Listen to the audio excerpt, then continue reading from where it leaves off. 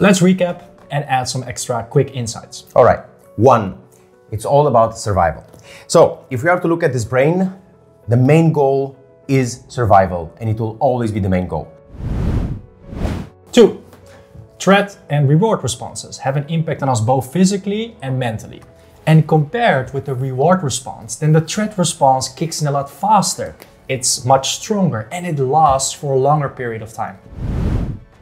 Now, number 3, the brain is a helpless predictive machine. And it is constantly, subconsciously trying to guess what is going to happen next. It just needs to be able to predict and to make sense of the world around us. And again, this simply stems from the brain's drive to protect us. But then here comes ambiguity and uncertainty, which come with a massive energy cost for the brain and the entire metabolism altogether, of course. 4, the brain weighs 2% of our total body weight. Yet, it consumes 20% of our daily energy. 5, as the brain consumes 20% of our daily energy, but still needs to keep us alive, that means that the brain loves to save on energy, so we are alive for as long as possible.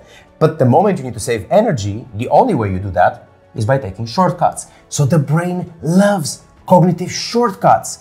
Now, that's beneficial in certain aspects and very not beneficial in other aspects. And then what happens is that we don't make the best decisions, especially when we are tired, especially under uncertainty, especially under organizational change.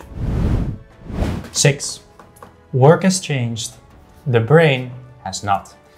Simply put, the brain was never designed for 21st century corporate life.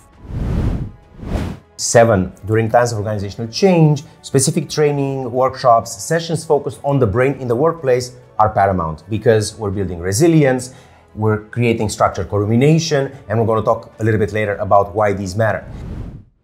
This video could have easily been 8 hours long, but in the interest of time, we decided to keep it like this. Absolutely. Do keep in mind we are posting a lot of content on LinkedIn, so please follow us and connect with us on LinkedIn, and we look forward to reconnecting in the very close future.